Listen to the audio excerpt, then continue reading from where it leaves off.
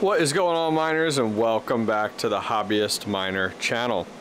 Well, today you guys are in for a treat because today we're talking about this guy right here. So this is the card that I posted up on YouTube just yesterday, asking what you guys thought this was. So here's our reveal, as well as we're going to do a video on taking a look at the hash rate and the watt consumption and what it's most profitable on. But today, guys, we are taking a look at the Gigabyte Geforce RTX 2060 Super. So I feel very fortunate to get my hands on this card, and don't see the Supers as much and as often. But if you guys are interested on the exact number here, it is the GVN206S Gaming Overclocked 8GC. So this guy actually was in really good condition. I did go ahead and replace the pads and also the paste on this as soon as I got it, cleaned it out. It was actually much cleaner than I expected.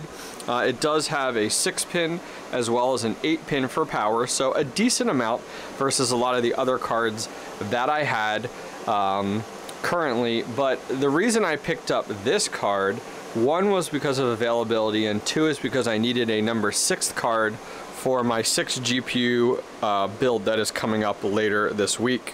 And I'll talk about it in that build, but we have a 3 1070 Ti's here, and then we actually have a 4th 1070 Ti, but it's the EVGA, it's a beast. And then finally, an RTX 2060 Founders Edition as well. So all of these are going to be put into a build later this week, and it's actually going to be used to heat a spare bedroom in my house. So the wife was like, hey, it's getting too cold in here. We don't have heat or air conditioning in a room above our garage. So our solution now is we build a mining rig. But let's go back to talking about our 2060 Super. So we're going to go ahead and test this out today. We're going to look at the hash rate. We're going to look at the watts at the wall. I do have a kilowatt meter here. I highly recommend it when you guys are trying to determine your profitability, what to mine, your cost per day. You really need to know the true watts at the wall. So make sure you grab one of these. I'll put a link down below if you haven't already.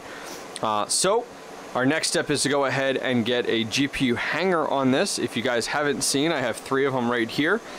These are the Hobbyist Miner GPU hangers. They have, see if I can see it there at the bottom, it says the Hobbyist Miner there, and then at the top you have the Hobbyist Miner logo. So these are 3D printed, not by me, not sold by me. Just has my branding on it, but this is sold by the crew over at Misfits Mining. So I'll put a link down below to these if you guys are interested in picking these up. But let's go ahead and get one installed. Let's go with the blue one today. Alrighty, our hanger is installed, looking good, all set. So let's go ahead and take a look in our mining room here. So we're gonna go ahead and put this up here for right now. And here's our test bench up and running. We are running off of a single 500 watt power supply for today's testing. We have our GPU riser already plugged in, and it is up and idle right now. So I wanted to show you guys our watts. We're about 20 watts right now, we'll say. We'll round it up. So this rig right now uses 20 watts. So we're gonna subtract that off of our watts when we are mining at the wall to give us true wattage for our GPU. So let me go ahead and get this card installed in 3, 2, and 1. Okay, there we have it. We're all set up and good to go. If you guys haven't seen these GPU hangers before, this is kind of how it works. So this is a lot bigger so that it could kind of be universal on different rack sizes. It hooks on, it ain't going anywhere, nice and secure. Has a screw as well that goes through the GPU. But we have our riser installed. This is the GPU riser. It's the 8 capacitor riser. We have a Y splitter coming off of our 8-pin PCI, and we have a 6-pin going into the riser. We have an 8-pin going into our card, as well as we have a second, I know it's a little bit of a mess, a second 6-pin PCI going into the card as well. So let's go ahead, turned on our power supply, and there we go. We are up and running and good to go. So let me go ahead and jump over to HIVEOS, and we'll go ahead and see what this is doing stock and get some numbers calculated out for hash rate and for profitability. Okay, so we're over in HIVEOS currently right now. You can see here that we are mining with the Geforce RTX 2060 Super. So this is micron memory, GDDR6, and currently we have no flight sheet installed at all so far. So let me go ahead. I have a flight sheet prepped and ready to go here. Ethereum test rig, Ethereum T-Rex, perfect. So let's go ahead. We're going to apply an Ethereum flight sheet to this. Now, if I go ahead and go over to what to mine, there isn't actually a 2060 as an option, by a default option to look at. If we come up here and take a look, there's a 2060 and a 2070, but there's no 2060 Super. So let's take a look at the 2060, and then we'll take a look at another website here. So at a regular 2060, this is saying that at 10 cents kilowatt for our power, that we are at 30 mega hash at 120 watts. So if I hit calculate there, that's going to come back and tell us that Ethereum currently right now on a 2060 is, now we're looking at a 24-hour profitability. $2.32 on Ethereum is where that puts us at. If we stretch this out to a 7-day profitability and hit calculate, Flux is actually up there with how well it's been doing recently. But we're above $2 if it was a 2060. But the 2060 and the 2060 Super are totally different cards. If we go ahead up top here and go over to Cryptex, this is another really good website. I'll link it to you guys. And we go down to the 2060 Super. They're putting the 2060 Super on Ethereum at 44.3 mega hash. That's 14 mega hash higher than a 2060. That puts it on a whole nother plane. It puts it, let's see here, on Ravencoin at 20 mega hash, which is great. Like it's a decent card. And that's one of the reasons why I was so excited to kind of have this as the flagship GPU in our Flux Rig. So let's jump back. Take a look at HIVEOS. Okay, so on stock hashing here, we are currently at 37.24 mega hash on Ethereum. We haven't gone crazy. We haven't done anything. This is just stock, guys. And you can see that we're at 163 watts. So let's go ahead over and look at the wall and see what this is actually doing at the wall versus the software, because HIVEOS does not do a really good job of providing accurate power consumption. So let's jump over to the camera. All right, so at the wall right now, we are at 218, 220. Okay, we'll say 220. That makes it easy for our math. So what that tells us is that this card right now, stock with no overclock settings, is currently running at 37 mega hash, but at 200 watts, which is crazy. So let's jump back to the computer and let's get some overclock settings in place. It's been a few minutes. We played around with some overclock settings, but we're looking pretty good. So that 44 estimate on Cryptex was pretty close. Right now we're at 43.8 mega hash, and with some fine tuning, we could definitely get up to the 44 mark. But we're at 1100 core, 2000 memory, and 125 power limit. So with that power limit in place, let's go ahead and jump over to our kilowatt meter and let's see what type of power consumption we're seeing at the wall.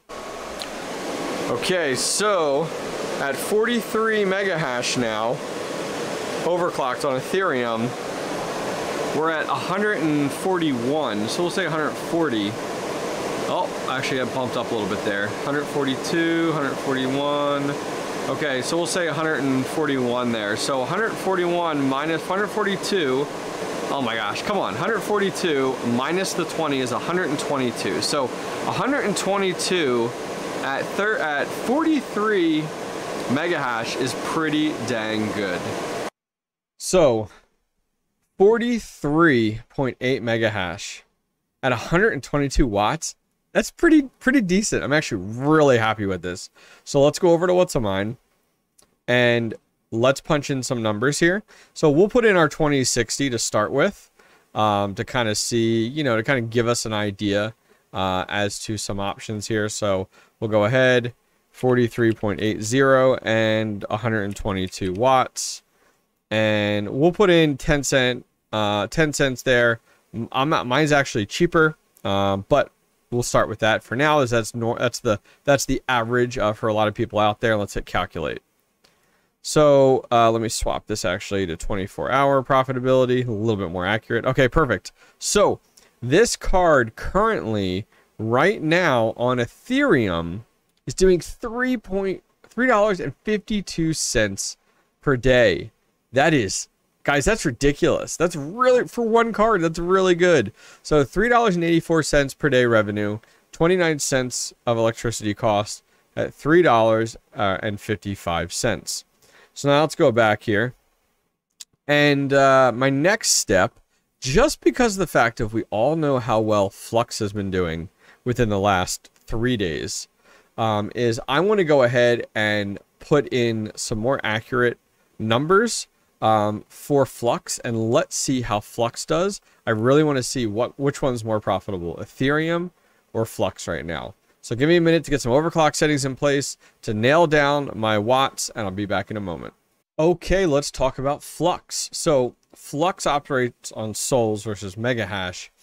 So right now our overclock settings, I spent a ton of time on overclocking this because I wanted to go ahead and see about locking the core clock and see if that would give me a little more consistency versus something like, I've tried like 150 and like 750 memory clock just to see how we did there. But locking in the core clock seemed to do really well with Flux. So I went with 1845 for my core, 7,175 for my memory. I know, crazy. And then our power limit at 150. That puts us at 50.71 sols. Now, at the wall, it definitely is burning more electricity. We're at 194, but we have to subtract 20 from that, so we're at 174. So let's go over to what to mine, and we're going to put in 50.71, and then we're at 174. So this is going to give us this is going to give you true numbers when it comes not only to your hash rate, but then also to your watts to determine your profitability. If you're making financial decisions based off of what HIVEOS tells you is what you're using, I'm concerned. You really need to pick up one of those kilowatt meters. So let's go ahead and we're going to start out on the profitability of 7 day. Let's go ahead and hit calculate. Okay, so on a 7 day here, it puts us at $2.82 on Flux, but $3.52 on Ethereum. Now that's sort by 7 day. Let's go ahead and do the current difficulty there. And we'll do current profit. There we go. Okay, so this is a little bit better. So this is showing current difficulty. So at the current moment, this card on Ethereum is making $3.42, but on Flux, it's making $3.73. I'm thrilled about that because literally tomorrow, I'm building that 6 GPU rig, and it's going to be entirely dedicated to Flux on those 1070s, the 2060, and this 2060 Super. So I've been planning this for several weeks now. We just hit the Flux bubble and it took off, but this is important. This is the stuff that you really got to look at to see what direction you go with a card and where your profitability is, and also what your cost is. I mean, to run this card, it's 42 cents a day. You gotta calculate that in the grand scheme of things. So overall, I'm super happy with my purchase of the Gigabyte Geforce RTX 2060 Super, 50.71 sols at 174 watts. That's going to go ahead and wrap things up for today, guys. I appreciate you guys joining me to go ahead and take a look at the Gigabyte 2060 Super. I'm super thrilled. This is a huge win-win. I mean, 43 mega hash on Ethereum, 50 sols on Flux. This is a phenomenal card. Well, if you guys enjoyed this video, give it a thumbs up. Don't forget to subscribe, and I'll see you guys in the next one. Take care.